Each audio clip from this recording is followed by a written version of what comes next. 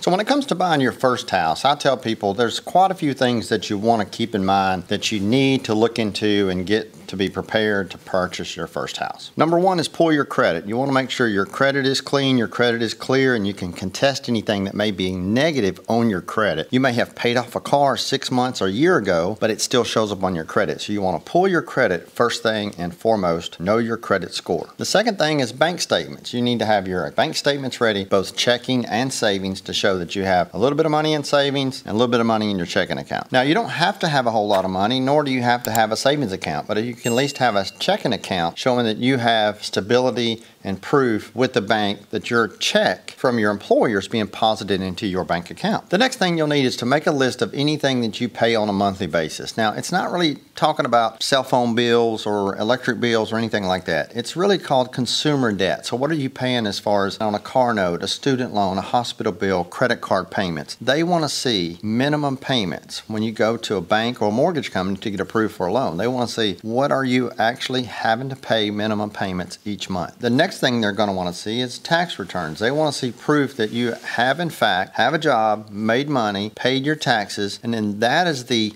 pinnacle of showing them what you actually earn on a yearly basis. Pay stubs. They're going to want to see pay stubs. They're going to want to see proof that you're actually working, you have a job, you're paying your taxes, and then you have pay stubs. So they typically want to see 2 months of your pay stubs. And then they'll verify your employment. So they're going to pull your credit. They're going to verify your employment. They're going to look at your bank statements. They're going to look at what you have going out, what's going in. And then at that point, they're going to say, okay, based on this much money you have left over at the end of the month, this is how much you can afford to pay. And that magic number is typically around 30 to 31% of what they call your adjusted gross income. So you take what you're making income-wise, subtract what you're paying out each month, and then from there, they'll loan you 31% of that towards a monthly mortgage payment. Now, if you have a 620 or higher credit score, you can get approved. You can purchase a home pretty much anywhere in the United States through a rural development program. I've talked about that a lot. And through the rural development program, it costs you no money out of pocket. It's 100% loan. A good qualified agent will get the sellers to pay your closing cost, and at that point it costs you literally no money to purchase a house. Now, once the bank tells you or the mortgage company tells you you're approved, you're ready to go, because they'll look at what you can actually pay on a monthly basis. They're going to look at what your interest rate will be, and then based on the rate and the monthly payment, they're going to cross that and say, okay, well, based on what you have coming in,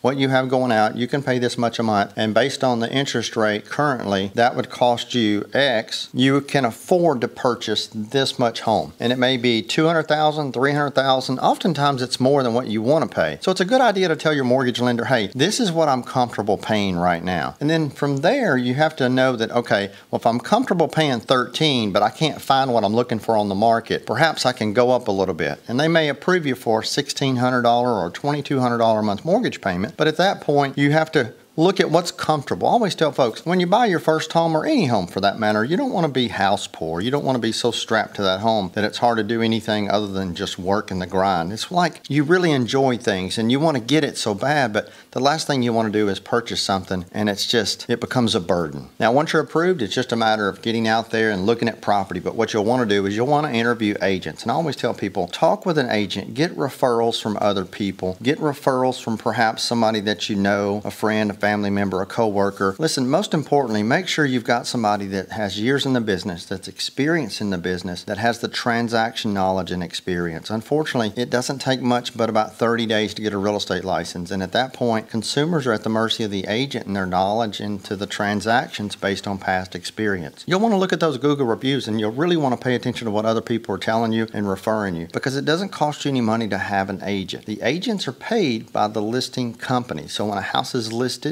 that listing company is paying your agent. So when you hire an agent, that agent is working for you and they're compensated by the seller's brokerage company. And once you've got that out of the way, you've hired an agent, you're approved and ready to go. At that point, you can start looking at houses in a very serious state, because you're like a cash buyer. You have an approval letter in your hand that the lender will give you. So once you find a house that you really like, you can make an offer to purchase that home. Once you write a contract on that home, then it's a matter of presenting the contract with the approval letter to show the seller that I'm like a cash buyer. I can purchase your house have already been approved. The bank said, I just need to find a house in this price range, and your house fits in this price range. After the offer is made, the seller will either accept your offer or they'll submit a counter offer. I can promise you, unless you submit a full price offer, almost all sellers are going to counter offer because they're listening to the counsel of their agent. So always make an offer that's comfortable, that you're comfortable with paying. And I always tell people, you truly don't know the seller's motivation. So it's okay to make an offer, but you don't want to make such a low offer that it offends that person and they don't counter offer at all. Now keep in mind, you may bat it back and forth, meaning that you make an offer, they counter offer, you counter back, they accept your counter, and at that point, you've got a fully ratified contract. That contract is legally binding at that point. And then from there, you're going to do your home inspection. That's the next thing. You typically have 10 to 14 days to do a home inspection. Once again, choose a home inspector as though you're choosing your agent. Look at the Google reviews, take some referrals from your agents. Real estate agents aren't supposed to just refer you to one person when it comes to any entity in our industry. They're supposed to give you a minimum of 3 that you can choose from. And once again, you'll want to look at how many years have you been doing it, Mr. Inspector, Miss Inspector? What are your credentials? What did you do before? How many Google reviews do you have? Make sure that that person has the knowledge and the wherewithal to do a good job for you, because they're going to cost you about $300 to $500, depending on the size of the home, and they're absolutely going to pick that house apart. They're going to give you